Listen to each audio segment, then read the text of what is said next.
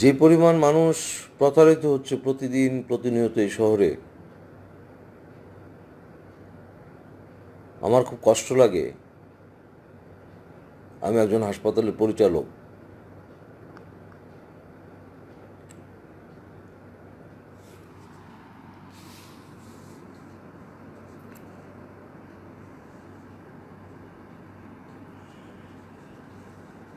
আমি কিছু করতে পারছি না, আমার কোনো ক্ষমতা নেই, কারণ হসপিটালের বাইরে কিছু করার ক্ষমতা আমার নেই।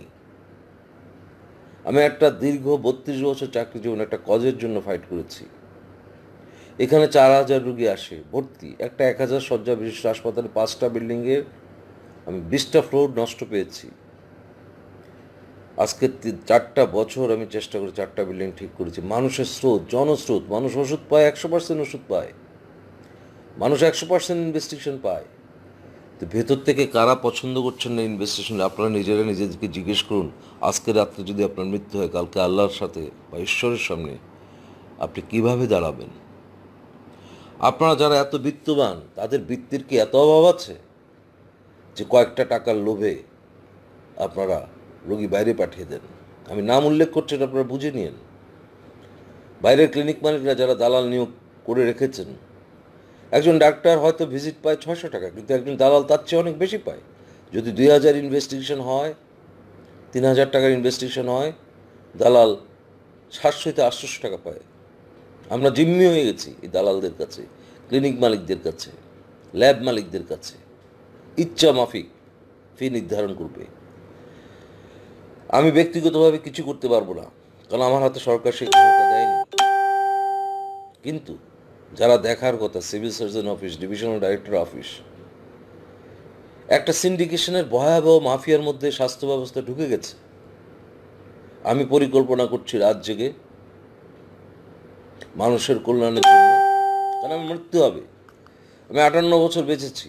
আমি হতে পারতাম একটা দিনমজুর, হতে পারতাম একটা প্রতিবন্ধী মানুষ, হতে পারতাম একটা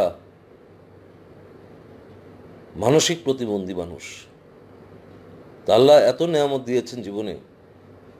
অনেক ভুল আমার জীবনে আছে, কিন্তু শেষ বয়সে এসে উপলব্ধি করেছি মানুষের জন্য ভালোবাসা, সহমর্মিতা, সত্যিকার সহমর্মিতা এবং ঈশ্বরের বা আল্লাহর আদেশ এবং নিষেধ, আদেশ পালন করা নিষেধ, এটাই জীবনের ধর্ম উচিত। আমি যখন খুব ছোট ছিলাম, আমি একজন এমপির সন্তান হিসেবেও খালি পায়ে হেঁটে স্কুলে গিয়েছি। তখন আমি অনেক সুখী ছিলাম। যখন আমি ক্যাপ্টেন ছিলাম, আমি একটা সাইকেল চড়িয়ে হাসপাতালে যেতাম। আমি ইন্টার্নির সময় আমার 2500 টাকা ভাতা ছিল। অনেক টাকা সেই রুগীদেরকে দিয়েছি। হয়তো একটু তরকারি, একটু ডাল দিয়ে, 2 প্লেট ভাত দিয়ে জীবন গেছে। আজকে অনেক টাকা আছে, তো শান্তিটা চলে গেছে। আমি দেখেছি, আমি আমার অন্তরের বিশ্বাস থেকে উপলব্ধি করি, শান্তি বৃত্ত, ডিগ্রি কিংবা ব্যাংকের ডিপোজিটের উপর থাকে না। শান্তি তখনই আসে যখন আমি মানুষের জন্য ভালো কিছু করতে পারবো। এই ভালোটা আমরা করতে ভুলে গেছি। আজকে রাত্রে যদি আমার মৃত্যু হয়, আমার সম্পদ আমার স্ত্রীর, সন্তানের, আমার উত্তরাধিকারীর, তাহলে আমার সম্পদ সারা জীবনে কি হলো? আমি যা খেয়েছি সেটা আমার সম্পদ, যা পরিধান করেছি, যা মানুষকে দান করেছি, ততটুকুই আমার সম্পদ। ততটুকুই নিয়েই আমি আমার ঈশ্বর বা আমার আল্লাহর কাছে উপস্থিত হতে হবে। মানুষ এই জিনিসটা ভুলে যায়। অর্থ, বৃত্ত, পাহাড়।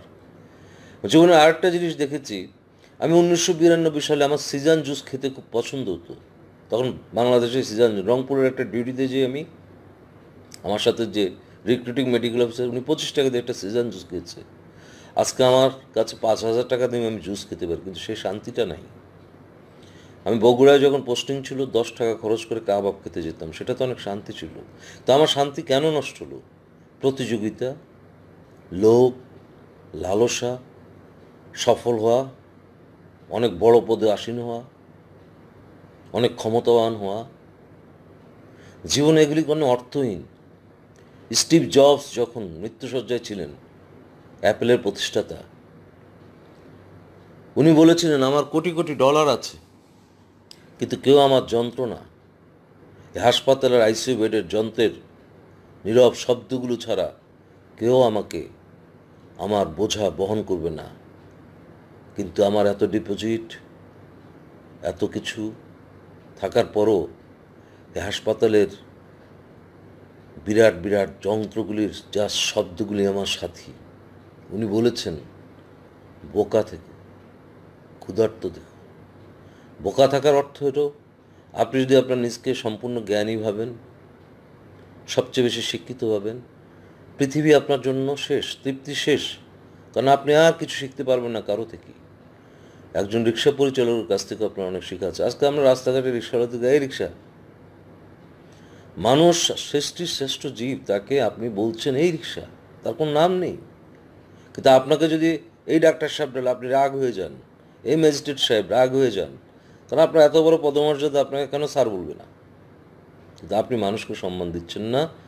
আপনি নিজে আশা করছেন আপনাকে মানুষ সম্মান দিবে। আল্লাহর কাছে সেই ব্যক্তি সবচেয়ে নিকৃষ্ট, যিনি সবচেয়ে বেশি অহংকারী। বিনয়ী হন, বিনয় আল্লাহ তাআলা পছন্দ করে, অহংকার আল্লাহ তাআলা চাদর। মানুষের মাঝে ভালোবাসা, সত্যিকার সহমর্মিতা ছড়িয়ে দিন। জীবনে বাঁচার জন্য, আমার ডায়াবেটিস 22 বছর, দিনে 200 টাকার খাবার আমি খেতে পারি না। আর যখন খাওয়ার ইচ্ছা ছিল তখন পয়সা ছিল না। কিন্তু আমি সন্তুষ্ট যে আল্লাহ তাআলা আমাকে এখানে কাজ করে দিয়েছেন। আমি হাসপাতালে গেলে প্রতিদিনই বেদনার্থ হই। কেউ ঠিকভাবে কাজটা করতে চায় না, খালি একজন আরেকজনের উপর দোষ দেয়। আপনি একটা ডিপার্টমেন্টের প্রধান, আপনি একটা ডিপার্টমেন্টের সিএ, আপনি রেজিস্ট্রার, আপনার অনেক দায়িত্ব আছে। অজুহাত দিয়ে অন্যের উপর দোষ চাপিয়ে আমাদের দেশ কিন্তু এই জন্য স্বাধীন হয়নি। যারা স্বাধীনতার যুদ্ধে গিয়েছিল তারা কোনো প্রাপ্তির আশায় যায়নি। আমি স্বাধীনতা দেখেছি, আমি ক্লাস 5-এ পড়তাম। যে সাধারণ মানুষগুলো অসাধারণভাবে স্বাধীনতা যুদ্ধে অংশগ্রহণ করেছিল, তারা কোনো প্রাপ্তির জন্য যায়নি। তারা কেউ নেতা হবে চিন্তা করেনি, তারা কেউ মেয়র হবে চিন্তা করেনি, তারা কেউ এমপি হবে চিন্তা করেনি। তারা শুধু চেয়েছিল একটা স্বাধীন ভূখণ্ড, যেখানে তাদের স্বাধীনভাবে মত প্রকাশ করবে। আর আজকে আমরা সুবিধাভোগীরা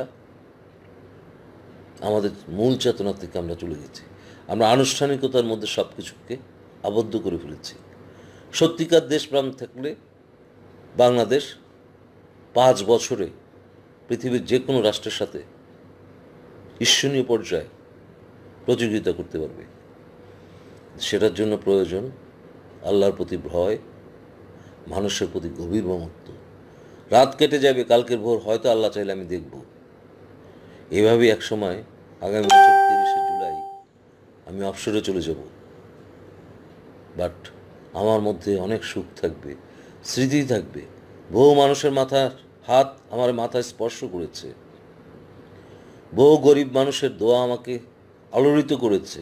আমার যখন চোখের অপারেশন হয়, এই ময়মনসিংহের অনেক মহিলা পুরুষ রোজা রেখেছেন। আমি অনেক গুনাহগার, একটা পাপী মানুষ, কিন্তু আল্লাহ তাআলা আমার অপারেশনে কোনো রকম সামান্য রকম ত্রুটি হয় না। আমি তারপরও কাজ করি। যতদিন শ্বাস থাকবে আমি আল্লাহর কাছে প্রার্থনা করি যেন যে পর্যায়ে হোক, যেখানেই হোক, যে লেভেলেরই কাজ হোক, ঝাড়ুদারি বানাক, আমি যেন মানবতার কল্যাণে কাজ করতে পারি। এবং সকলকে বলবো, এখানেই শান্তি, এখানেই সুখ। আপনি যত বেশি লোভ করবেন তত অশান্তিতে থাকবেন। যত বেশি ফেমাস হতে থাকবেন, বহুত ফেমাস সেলিব্রিটি পৃথিবীর আত্মহত্যা করেছে, বিকজ তারা জীবনের আসল বোধটাই বুঝে নেই। আসল বোধটা হলো আপনি মানুষকে ভালোবাসবেন, মানুষের প্রতি মমত্ব থাকবেন, সৃষ্টি জীবের প্রতি মমত্ব রাখবেন, নিজের দায়িত্বটা স্বতঃস্ফূর্তভাবে পালন করবেন, অল্পতে তুষ্ট থাকবেন। আপনি একা থাকেন, আপনার সাথে আপনার আল্লাহ থাকবে, কোনো সাহায্যের প্রয়োজন নেই। সুতরাং আমি আপনাদেরকে আবেদন জানাবো, এই গভীর রাতে আমার ইচ্ছা হয়েছে যে আমি দেখাতে হাউ সিম্পল, কত সাধারণভাবে আমি এখানে থাকি। আমি ওইরকমভাবে লাইভ টাইপ এগুলি করা, আমার কোনো প্রচার প্রিয়তা নেই। আমি কোনো কিছু প্রচার করার জন্য এখানে আসি না। হাসপাতালের প্রতিটা দিন আমার জন্য একটা যন্ত্রণার দিন। যেভাবে চাই সেভাবে কিছু হচ্ছে না। আমি আল্লাহর কাছে প্রার্থনা করি সবাই সুবুদ্ধির উদয় হোক, আল্লাহ যেন সবাইকে সেই সঠিক বুঝ দেন। পৃথিবীর সব ভালো, বাংলাদেশের সব ভালো মানুষরা আপনারা এক মঞ্চে এগিয়ে আসুন। ডাক্তারি পেশায় যারা, মানুষকে গালি দেওয়া, ফেসবুকে অশ্রাব্য ভাষায় কথা বলা, অন্যকে ছোট করা, এগুলি নীতি নৈতিকতার কাজ না, এগুলি আদর্শের কোনো কাজ না।